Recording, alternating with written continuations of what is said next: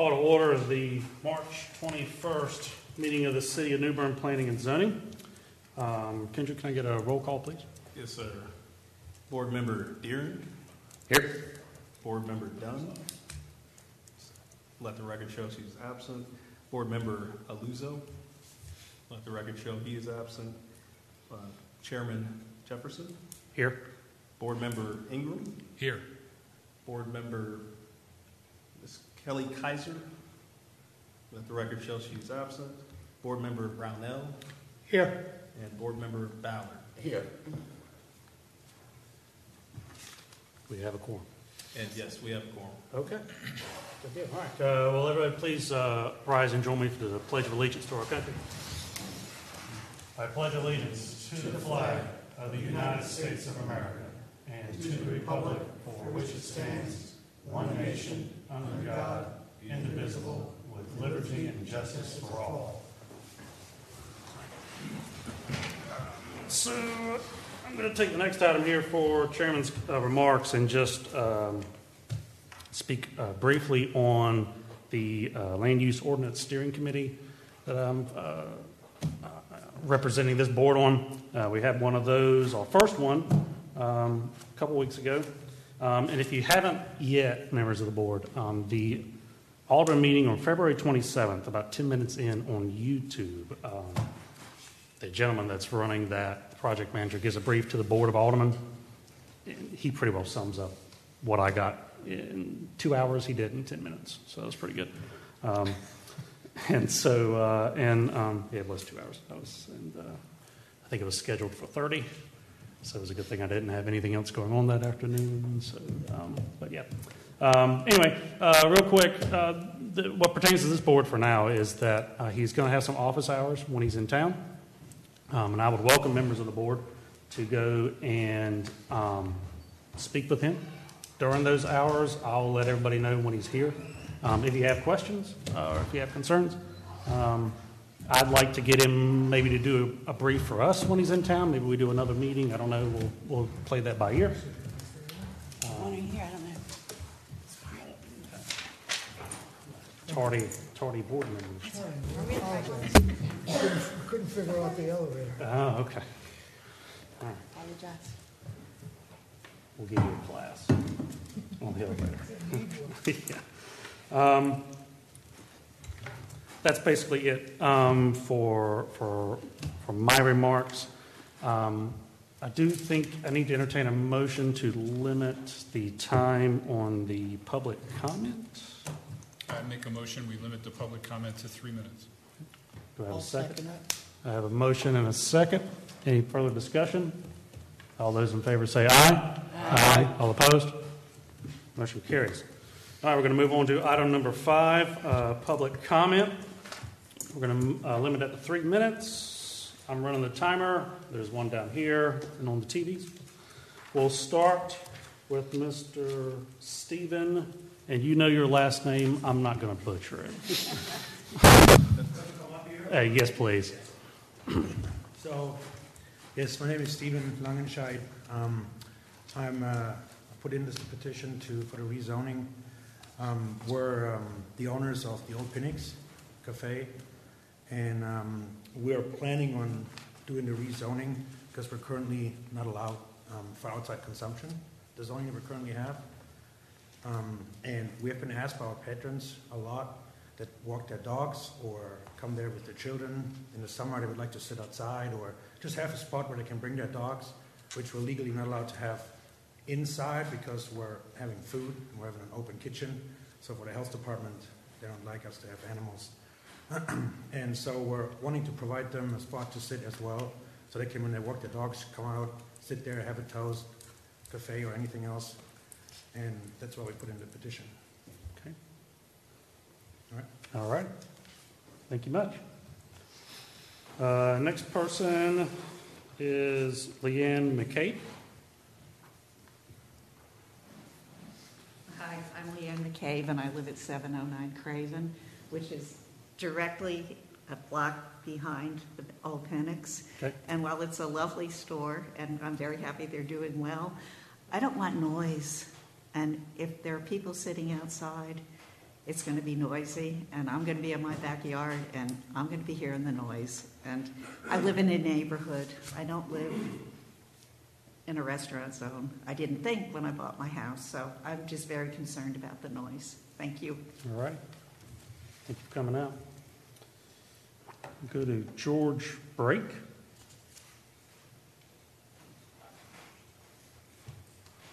I'm George Brake, and I have a question. What would C5 zoning permit that is not permitted now? There's all sorts of rumors flying around the neighborhood, and nobody really knows what's going to happen. So could you answer that question? I can comment on that. I'll for defer you, to sir. Kendrick. Just in reference to what it actually allows for. I can't hear you. I'm sorry. Can you hear me? But in reference to what it allows for, there's a table that we actually have within our land use ordinance, and it gives you a description as to what's permitted by right or essentially permitted by special use permit or not permitted at all. I still can't hear you. I'm sorry. I'm sorry. It might be easiest. I have a table with me, and I can give you a table. Sure. That you can see the different uses that are allowed to actually take place there.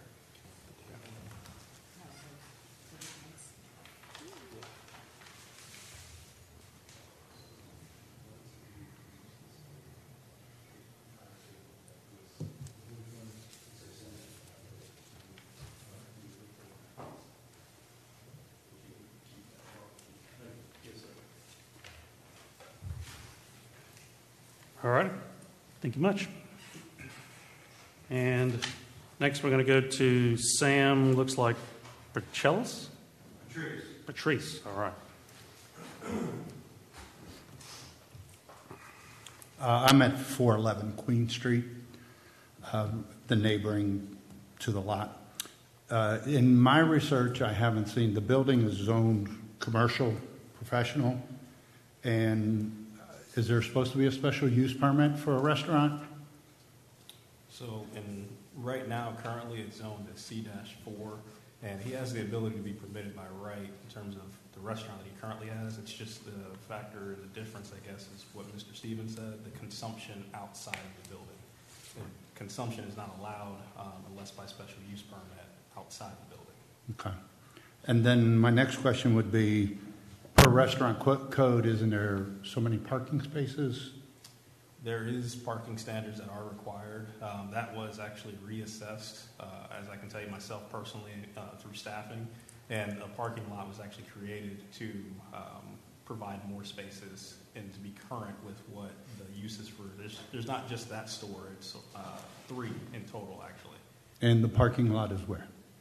So they have actually addressed some of the parking, well, not some, but in terms of the 3 different stores that are there, they made an actual gravel parking lot, which in accordance with our ordinance, they have the ability to do so as long as it doesn't exceed 6 spaces. They added those spaces.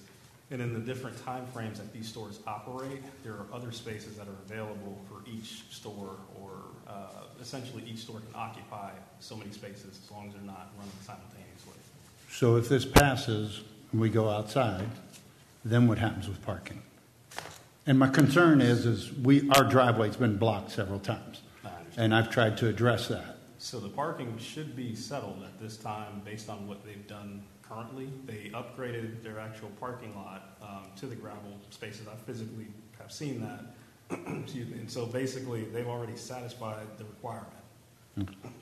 But if this passes, what happens? So the only thing that would change ultimately is the factor of being able to consume outside of where he's currently at right now, based on the C4 zoning district designation. It takes a special use permit. The applicant's elected to do a rezoning, which would permit him by right to have outside consumption. Now, if things in the future, if he adds more tables or decides to expand on the current use, parking has to be reassessed. So, or if a different use takes place in that structure, it has to be reassessed again. And so will alcohol be served outside? Covered? In the event that he receives the rezoning, but he still has to go to the Board of Aldermen after this point as well. This isn't the completion of the rezoning. Okay. So. Yeah, my objection is really the parking situation, and if alcohol is going to be used outside with children, grandchildren, and things like that right next door playing, It's already pretty dangerous there with the train tracks. I mean, that we can't control. Yes, sir, no, I understand. Thank you. Yes, sir. Is there anyone else that missed the sign-up sheet that would like to speak?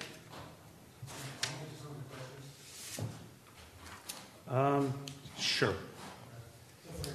Yeah, up here. Can you come up? Yeah, you're on videotape and the whole thing. Yeah. So for the noise, we also considered that, and for the noise, we did consider that, and we're planning on putting in shrubs all the way, I guess like bushes all the way around the property. We're having that approved by the Historic Society right now, and to like dim in the noise, and also we would limit the hours where people can sit outside. Our main topic right now is really for the daytime when people walk their dogs and come by, because a lot of times they walk by and they can't come in. And also we cannot have seating in the back or in the front right now with that zoning, and that's our main reason why we're asking for this. I hope that answers your question. And for the parking, We can have one speaker at a time, Mr. Chair. Yeah, one speaker at a time. I'll let you come up quickly once he's done. for the parking, yes, so we have, Kendrick told us where we have to have our parking spots. So we have this separated. We're actually going to put a fence in once we get the approval from the Historic Society for that one as well. I forgot the right naming for it. Yeah, HPC. Yeah, thank you. And this is going to be put in, so this will be the separation from the actual parking lot, which will be on the premises, and then the outside area where people will be able to sit. Okay. All right, thank you.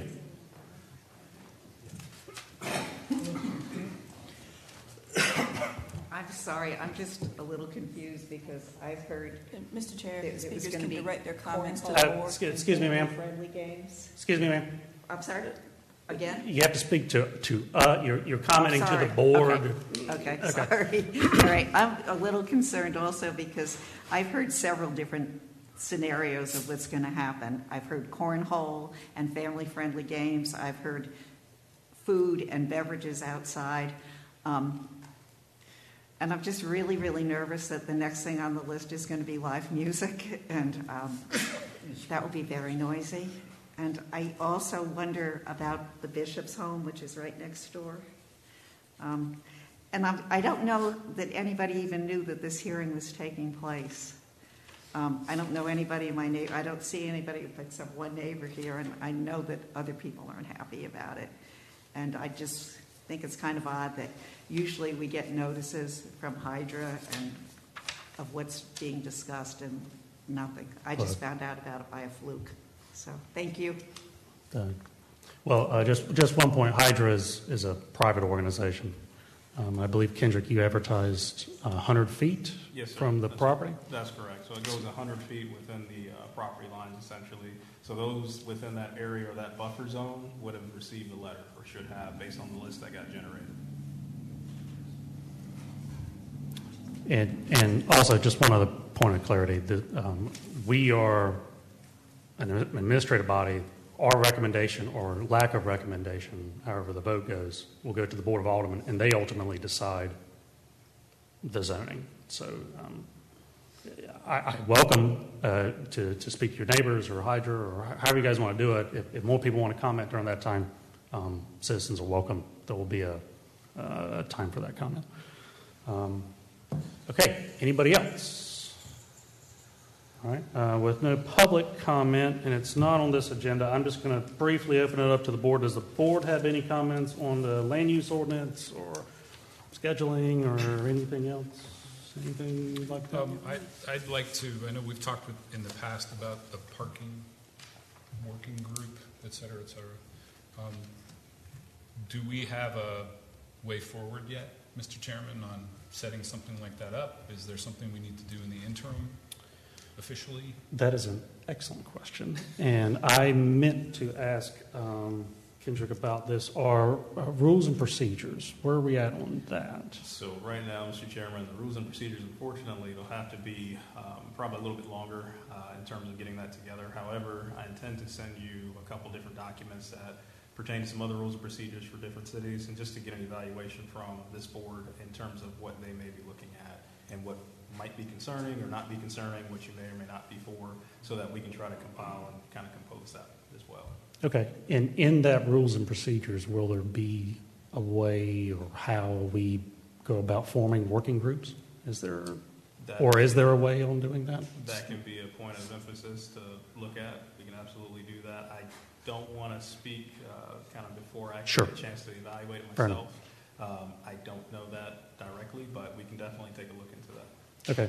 I know Mr. Ingram has expressed a lot of interest in, I think the way forward now is to go down the working group route, but that's for a broader discussion or figuring out how the best way of doing that is.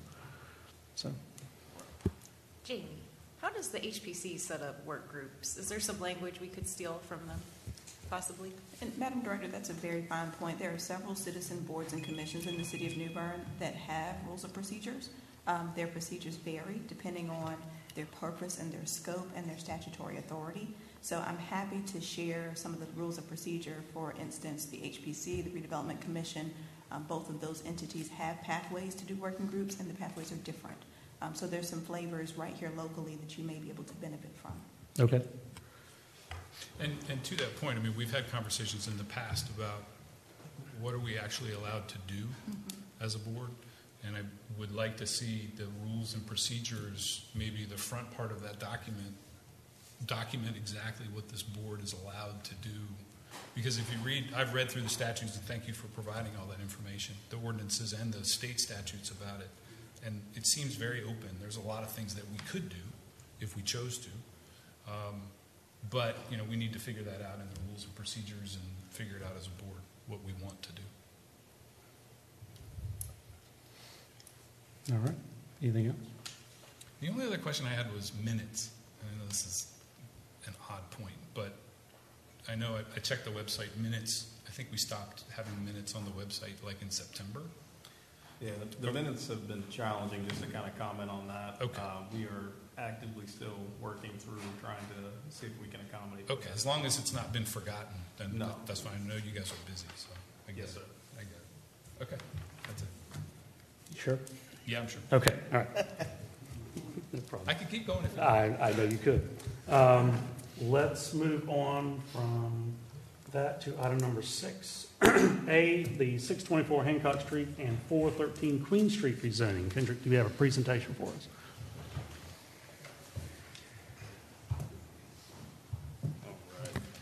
And just to start off, good evening, Mr. Chair, and to the board. And I know there's kind of been some previous discussion already, but this is the actual presentation for this item. So this is the rezoning 002-839-2024, and this is for 624 Hancock Street and 413 Queen Street rezoning. So the applicant is Mr. Stephen Langenscheidt, and then the owner is CSR LLC, and the location is 624 Hancock Street and 413 Queen Street. Current zoning is commercial Kendrick? 4. Can you give me just a little more volume? Oh, sure. Let me see if I can. I apologize. Let me see if I can bring this up there. Awesome. All right. So the current zoning is Perfect. commercial commercial 4, C-4 for abbreviation, and the proposed zoning here is commercial 5A, C-5A. And then the parcel identification numbers have been identified as 8-003-128 and 8-003-28000. The size is 0.37 total acres roughly. And the commercial 4 zoning district analysis, this is directly from the land use ordinance and basically just gives a description as far as for neighborhood businesses. That's essentially what its purpose is.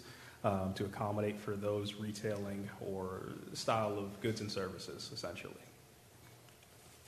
And the commercial 5A zoning district analysis, similar in some natures, but it references also to allow for, I guess, more professional offices, museums, also institutional type of businesses as well.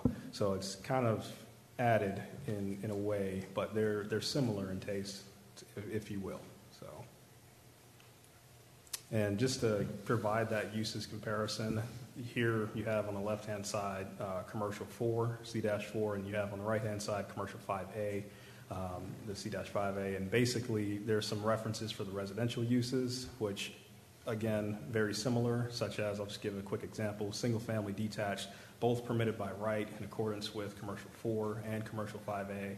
And then if you slide down to the non-residential uses, I'll kind of just touch on one in particular, the no substantial carry-out service, no drive-in service, or service or consumption outside fully enclosed structure allowed. That is a special use currently in the C4 zoning district. When you flip to the commercial 5A side, that is actually permitted by right.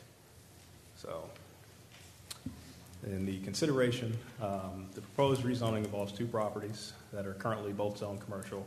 And essentially, the adjacent the adjacent properties that are surrounding it, they also are industrial 2. There's several districts actually: industrial 2, commercial 4, commercial 5, residential 6 here, and then you have residential 8. So you have a mixture of zoning districts that surround this property. Some commercial, some residential. It may be considered reasonable as far as for some of the adjacent commercial zoning regarding the request by the applicant to go from C4 to C-5A. And if the board has any, let me actually finish here. For the subject property, here's the actual picture for the property with the sign posted as well. And actually, we have a buffer map. This is the radius, essentially, that would have been touched for the 100-foot notice requirement. So any of the properties that are within that should have received the notice. And here you have the vicinity map for the actual parcels. And that's followed by the aerial. And this, again, is highlighted in red. And lastly, the zoning map, which reflects all those different districts that I just touched on. You've got several there. And then the actions needed essentially would be to adopt a consistency statement and the recommendation for the Board of Aldermen. And if the board has any questions at this time, I can try to take those. Board have any questions for Kendrick? All right, I'll open it up to discussion on this item. Kendrick, could you go back to the zoning map, please?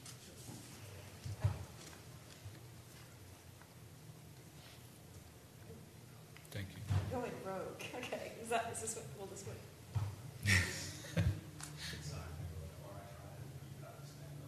Oh.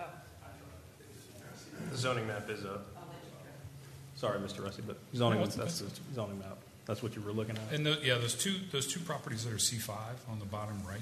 Yes, are those residences currently?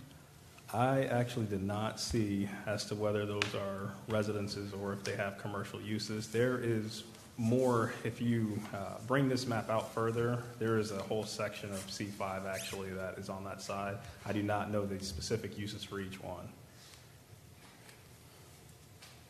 It just seems like there's a whole lot of residential around it. There absolutely is residential that is actually abutting it to the eastern side, northeastern. And you've got, like I said, a combination of different districts that are kind of surrounding these 2 properties.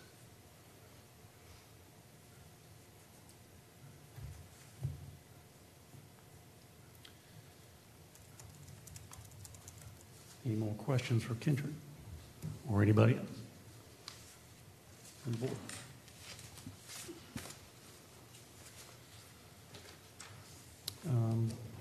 Okay. Then I'll entertain a motion on this item. And Mr. Chair, in the spirit of being helpful, the first motion that you might entertain is regarding the consistency and reasonableness statement. Bingo. That's right, we have to do 2 motions, right? The consistency and then the recommendation. Yes, sir. Okay. So I will ask for entertain a motion on consistency or inconsistency. And the consistency statement specifically has to do with the consistency with the land use ordinance? Yes, sir. Consistency, compatibility with adjacent land uses, consistency with adopted city land use plans, and that it's reasonable. And I mean, basically what we're talking about here is the reason for the rezoning is because they want to serve people outside the restaurant in the back of the restaurant. When you're analyzing rezoning applications, you must consider all possible uses within Correct. the various zoning designations. Understood, but isn't it possible we can still consider the use that's being proposed? As one of As the one of potential them. uses, Right. yes. But in the spirit of a full analysis, you want to consider each of the possible uses in the various classifications. Okay, so. Can we bring up that slide that compares Yeah, the two? can we go back to the C4 and C5? I was about to ask the same question. And the reason I say that, Mr. Ingram, is if the property were to be sold or Right. otherwise conveyed, that zoning would attach. So the use could change to any of the uses that are either permitted by right or by special use permit in that zoning designation. And what is being proposed is a change in zoning, not a change in use. Understood.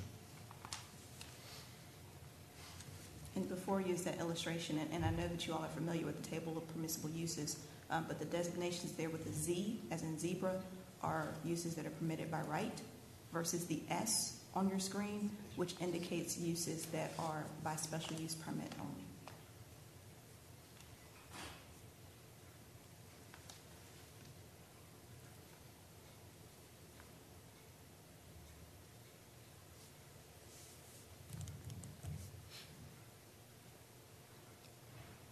Well, just as a point of discussion, I mean, considering the amount of residential that's around it, allowing for the uses under C5A, in my opinion, is not appropriate. That's just my opinion, just to let the board know. That's the way I feel about it. Is that a motion? I'll make a motion that we decline the rezoning application, or that we recommend to the Board of Aldermen to not. We're doing the consistency first. Do I have to do the consistency if it's not consistent? So, Mr. Ingram, is your motion that the board find that the rezoning application is not consistent with adjacent land uses and not reasonable? I think you have two before you tonight. That's correct. Okay, so that's the motion. The motion is that we find it not consistent and not appropriate for the zoning around it. Is that reasonable? If that's your motion. That's my motion. All right. Do I have a second to that motion? I'll second it. I have a motion and a second. I'm going to ask for a roll call vote. Start with Board Member Deering. Yes, so I agree with their proposal. Okay. Board Member Dunn. Yes. Board Member Aluzo. Yes. Chairman Jefferson. No. And then Board Member Ingram. So a yes in this particular case is to agree with the motion? Yes. Yes. Board Member, I'm just calling for the record, Kelly Kaiser. Absent. Board Member Brownell. No. And Board Member Ballard. Yes. All right, motion carries. So I go to the next item. The next motion that you want to entertain Oh, I have is to do whether the you other one. recommend or do not recommend. Okay. I'll entertain I that. move that we do not recommend approval of this rezoning application by the Board of Aldermen. Do I have a second? Second. I have a motion and a second. I will do another roll call vote. Board Member Deering. Yes. Board Member Dunn. Yes. Board Member Aluzo. Yes. Chairman Jefferson. No. Board Member Rusty Ingram. Yes. And then Board Member Kelly Kaiser. Board Member Brownell. No. And Board Member Ballard. Yes. All right, motion carries. Moving on to item number 6B, Land Use Ordinance Text Amendment. You guys have a brief on that one? Yes, I'll give you a quick explanation of Okay. this item.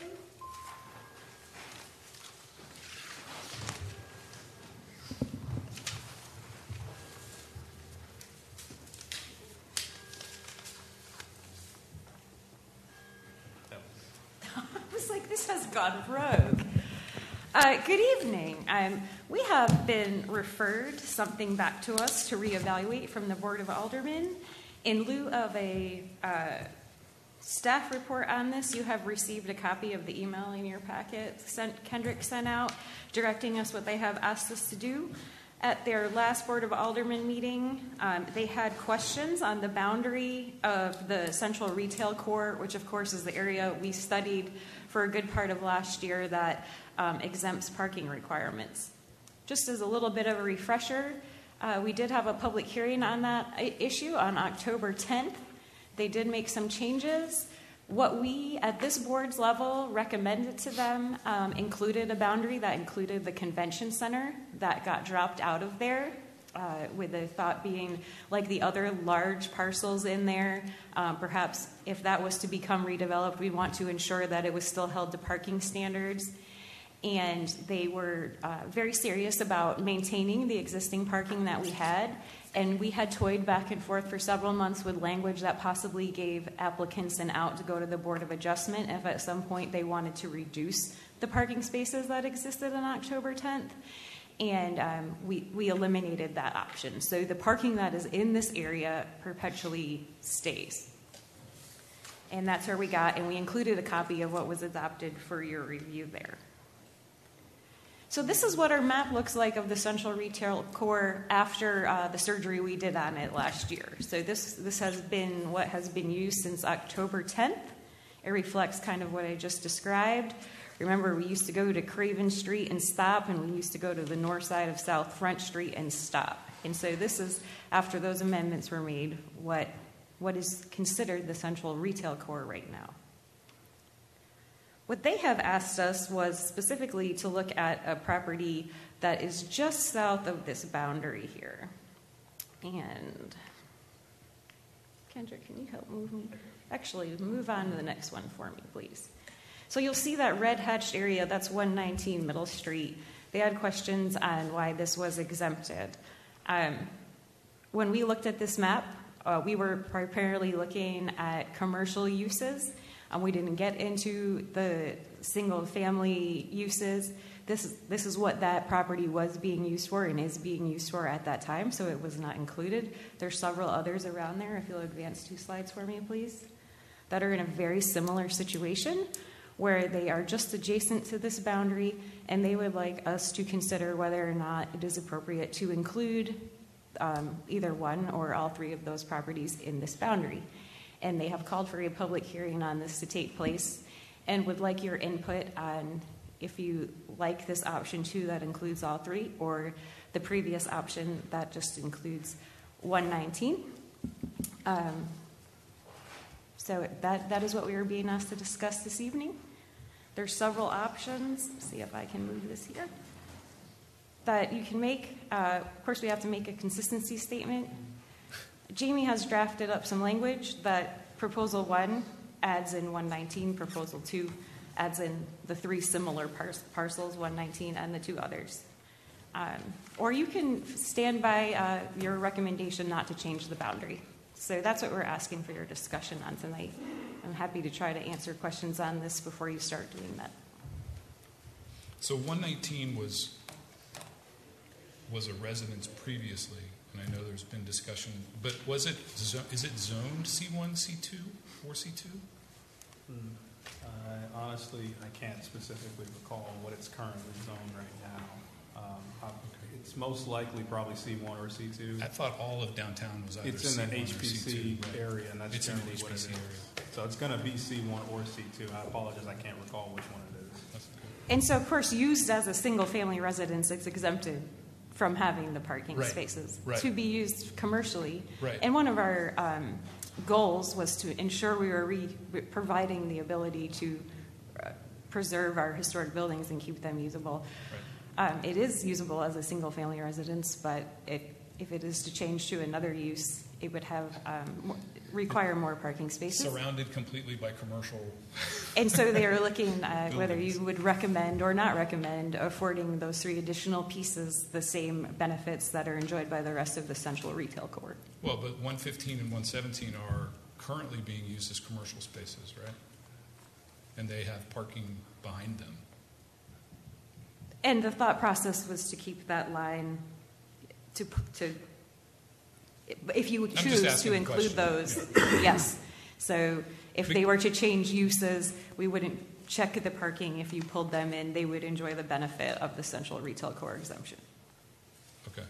Well, just from my view of this, they're not similarly situated.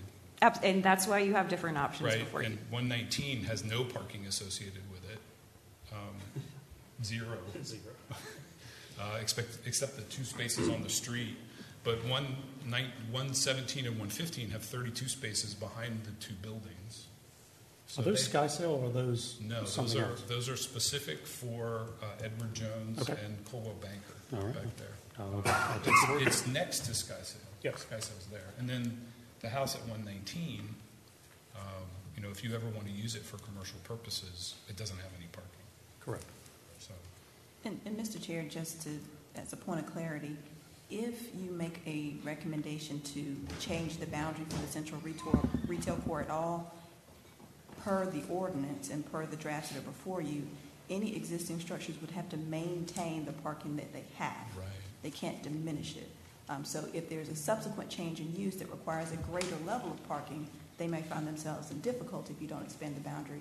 But if you do expand the boundary, they're not going to lose any parking spaces, if that makes any sense. Okay, that makes sense. I have a question. When did the other 2 properties start being discussed? Because I know I had discussions on the house with people, but I didn't know that the other 2, I just missed it. Is that a I new have update? not had discussions on that, but it's drafted as an option for you due to the geography. Okay, Yeah, and Chairman, I haven't had any discussions pertaining to those 2 properties either. okay, And I will tell you, Mr. Chair, in my drafting of ordinances for your consideration and for that of the board, I noticed those 2 properties to the south. So they're before you tonight for consideration. And, after you have your discussion and consider all the factors, you're welcome to adopt that option or not. okay. All right. Yeah, just, I drove down there to look at the particular property. I didn't look at the other ones because I didn't know we were talking about those. Yeah, no, I don't like that, but that's okay. They're different proposals. I will open it up to the board for discussion on these items. Well, I think since the ordinance was put into place to expand the boundary, it puts 119 in a difficult situation. To remain as a residence in that commercial area is a difficult thing. Yeah. And then to make it a some sort of commercial use with no parking spaces, I don't see how Kendrick would ever tell them they could go do that. So I think, in my opinion, 119, we should extend it for them. For 115 and 117, they have 32 spaces behind their buildings. Yeah. I just don't think it's required to do that. And so I'll allow other discussion, but I'll make a motion if anybody wants one. Well, is there any, you're welcome to always make a motion and we can have a discussion on true, that. true. So, Well, I'll make a motion then that we approve the inclusion of 119 in the exempted area, and that it's consistent with the land use ordinance and appropriate. So that would be proposal 1, correct? Proposal 1, correct, yeah, 119, proposal 1. I'll second that. all right, I have a motion and a second. Is there any discussion on that item? Hearing none, in the spirit of consistency, let's do a roll call vote on this one. Absolutely. So, Board Member Deary, Yes. Board Member Dunn, Yes. Board Member Aluzo, Yes. Chairman Jefferson, Yes. Board Member, Board Member Ingram, Yes. and Board Member Kaiser, Board Member Brownell, Yes. and Board Member Ballard. Yes. All right, and then I will entertain a motion of sending it to the board, a recommendation. I think Mr. Ingram's motion They carried both. encapsulated the recommendation to the board as well as the consistency Okay. statement. All right. So if you're happy, I'm happy. I like keeping the lawyer happy. Okay, with that, I'll entertain a motion to adjourn. I move that we adjourn. I have a motion. Do I have a second?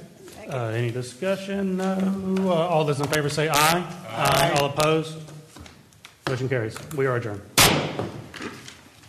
Brad, I apologize for being late. It's all right. No problem.